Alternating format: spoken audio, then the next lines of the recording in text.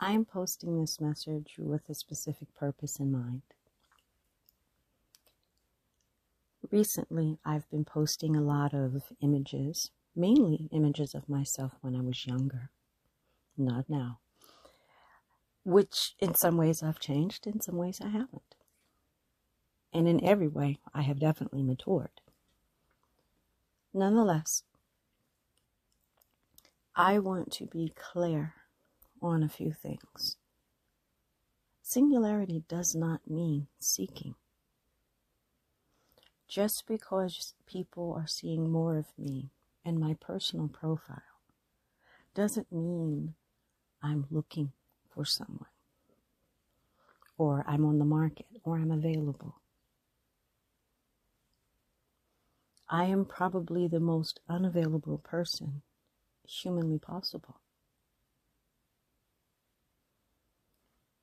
It has nothing to do with preference. It has nothing to do with most of the things that are commonly the cause of someone being unavailable, like other relationships, other interests, etc., etc.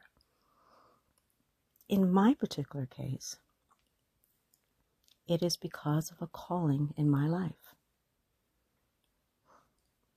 There are people who are still trying to find themselves even at my age. And do not forget, I'm about to turn 60. I am not a young person. I am not an inexperienced or unseasoned person. I am a mature senior who've seen more and done more than most people twice my age in my lifetime. I am an old spirit. This isn't my first time around. So a lot of the frivolous things that interest other people, a lot of the superficial, material things that are important to others have no meaning to me, not even in the least. A lot of the carnal desires do not resonate the same way with me. I am a different creature on many levels. Not because I want to be different, because that's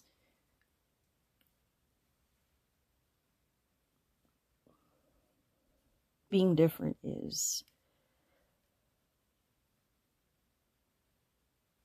draws attention to yourself socially. No, I'm different because I am different. I am a different being on a spiritual level. And I cannot be what most people are. I wasn't designed to be what most people are. I just am not what most people are. And never will be. Even if I desired to do so or be so, it is not possible. Lions are lions, tigers are tigers. Apples are apples, oranges are oranges. Now, of course, there's some hybrids, but it's unnatural, and they can't reproduce. They are not fruitful.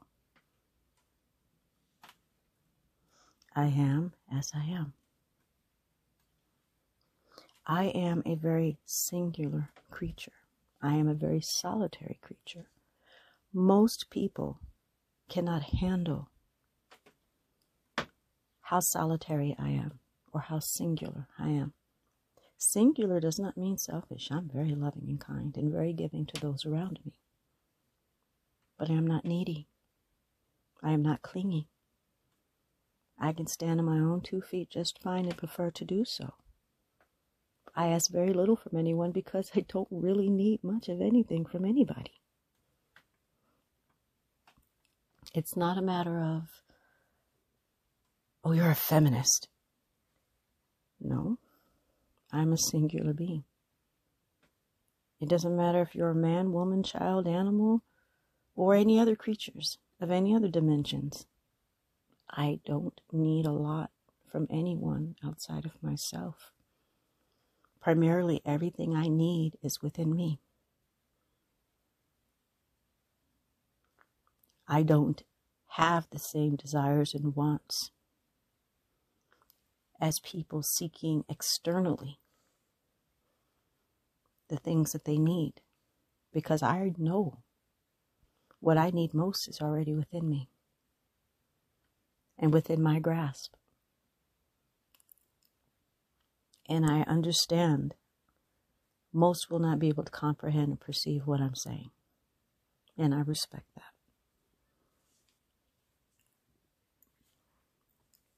Being alone does not mean that you're lonely. People who relish their solitude, we're contemplating the universe. We're learning. We're growing. Our minds are extremely inquisitive. We're researching.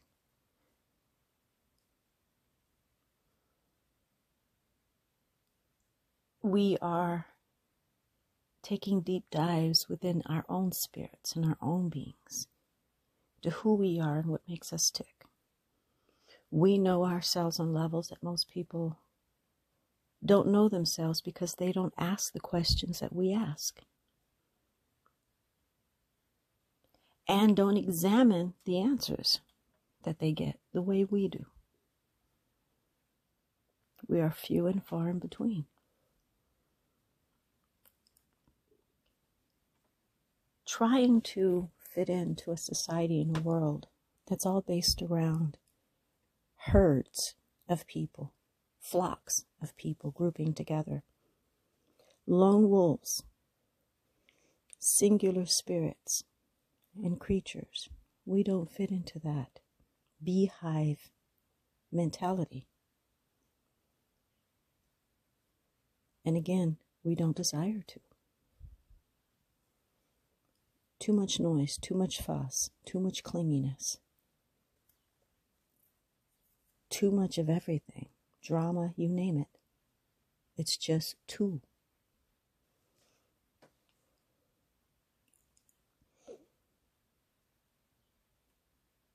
Solitary creatures, when you invite someone into your space for a relationship, it is difficult.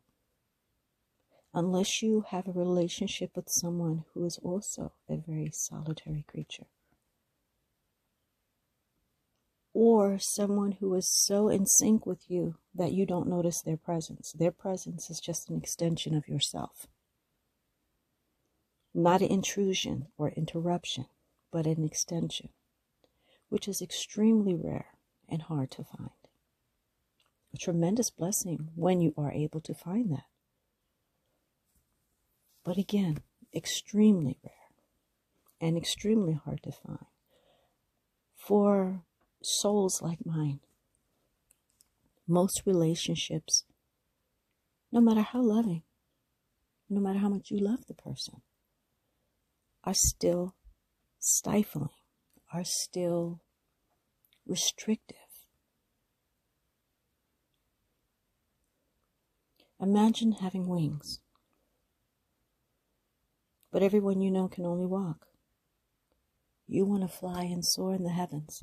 You want to spread your wings and feel the wind in your wings. But you're earthbound because everyone you know and love can only walk. You walk with them for a time, but then you need to be away from them so that you can spread your wings and fly. Otherwise, your wings will wither and die. You can't be with them all the time.